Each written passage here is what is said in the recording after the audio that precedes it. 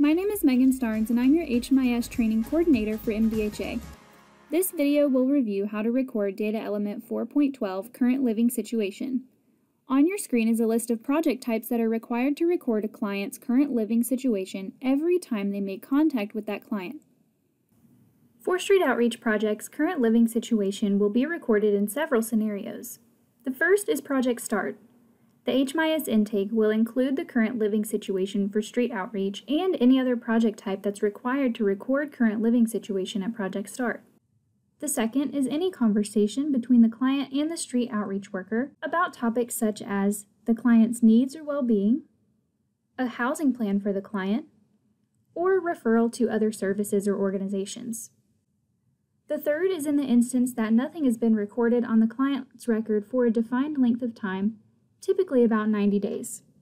And lastly, it should be recorded at project exit, although it is understood that sometimes there is no contact with a client at exit. In the case that the client is auto-exited, the auto-exit will backdate the client's exit date to the date that the last current living situation was recorded.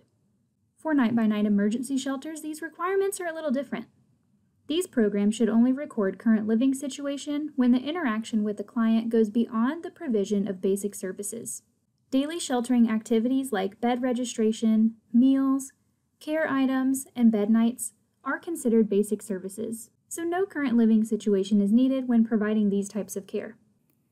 In addition to appearing inside of the workflow, this data element can be recorded outside of a workflow at any time. Begin by navigating to your client's workspace and searching for the correct client. Remember to search using only the first 2 or 3 letters of the client's first and last name. In the Clients menu on the left, under the Profile section, click Current Living Situation. Then click the Add New button. Record the date that you collected this information and choose the appropriate enrollment to attach this information to. Then record the client's current living situation as of that date. You can choose to add details if you'd like, but they're not required. Once you've selected the living situation, click Save. Now you can see that we've recorded this client's current living situation, and we're able to see every time this data element was recorded for this client, both in and outside of a workflow. Inside the workflow, this page looks exactly the same. You'll know that you're on the current living situation page of the workflow by the title of the page and by checking your progress bar to see what page you're on here. And that concludes our video for current living situation.